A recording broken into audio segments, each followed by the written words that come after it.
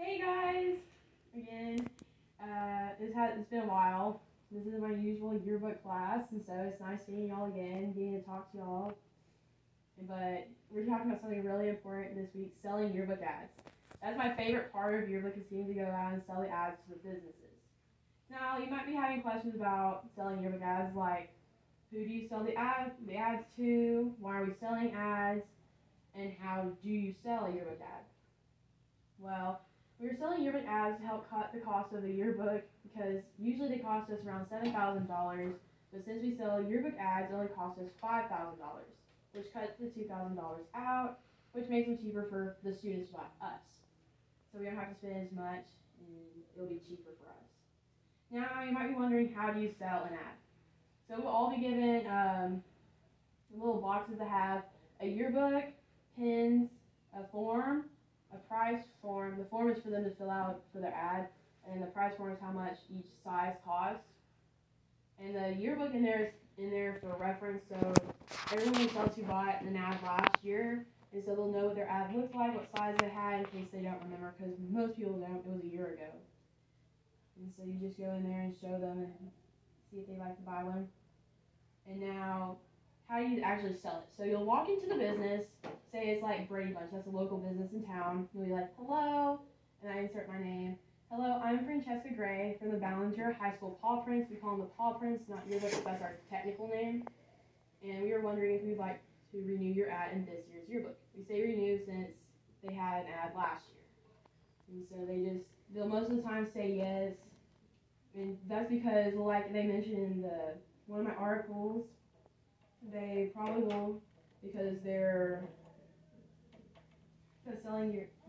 we go to them because they usually buy one, and we don't go to new businesses because we don't know if they're going to buy one, and we've already made our amount smaller of who we sell to, because the other businesses, they don't want one. And that's another tactic we use in how to sell your yearbook ads faster, target the right businesses, which is from treering.com.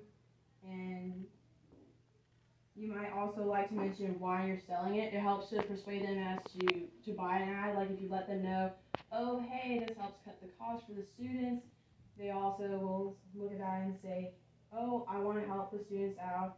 That's also another article from Tree Ring, selling yearbook ads, secrets to advertising success.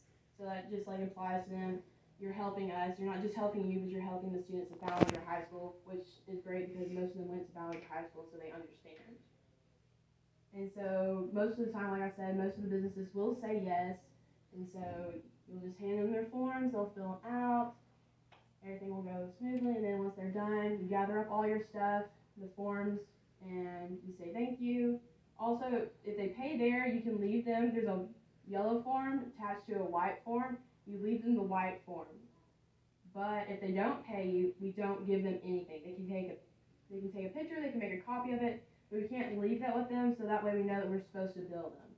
Because we want to make sure we get everybody's money from all the ads, or we won't be able to make the yearbooks as cheap as they are.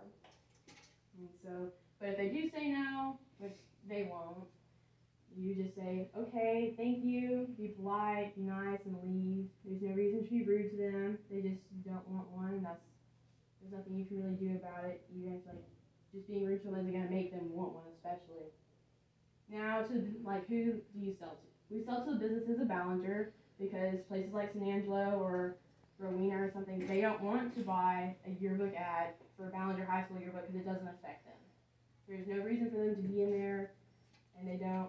And most of them probably didn't really grow up in Ballinger, so there's not really any support idea there that they'd be wanting to have.